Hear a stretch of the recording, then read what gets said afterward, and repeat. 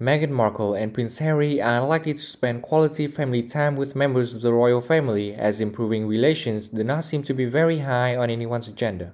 Prince Harry and Meghan Markle are unlikely to spend much time with the royal family, aside from the occasional meeting following their public fallout in the aftermath of Brexit.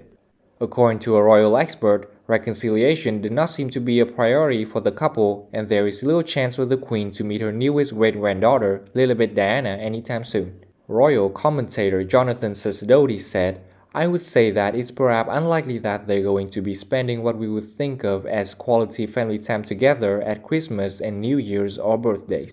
I mean, just remember, the Queen hasn't met her latest granddaughter. It doesn't seem likely that she's going to anytime soon. She's barely seen Archie for quite a while. So again, on a human family level, forget them being the royal family, there's already quite some frostiness and distance there."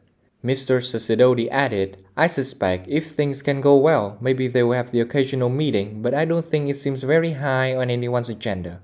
The royal family have not seen Meghan Markle since her final engagement as a working royal on March 9, 2020 at a Commonwealth service in Westminster Abbey.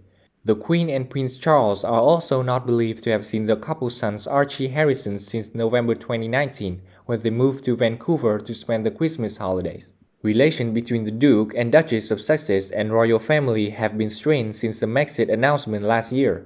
The couple's decision to step away from their roles as working royal was said to have blindsided other senior members of the royal family. Since renouncing their HRH titles and relocating to California, the Sussexes have conducted a number of high-profile interviews where they have criticized the British monarchy. During their tell-all interview with Oprah Winfrey in March, the couple revealed that Meghan had been left feeling suicidal after her husband's family ignored her request for mental health support. Other damning allegations included Buckingham Palace refusing to correct damaging tabloid articles, the royal family refusing to offer their son a title, and a member of the family making a racist remark about the skin tone of their unborn son. The interview caused a PR crisis for Buckingham Palace and worsened the already strained relationship between Prince William and Prince Harry.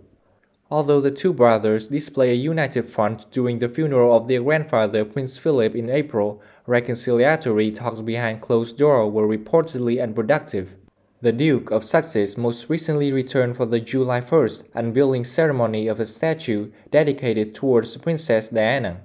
Both dukes appear relaxed in each other's company. However, Prince Harry left Kensington Palace shortly after the ceremony concluded. There are no current plans for Prince Harry, Meghan, or their two children, Archie and Lilibet, to return to the UK anytime soon.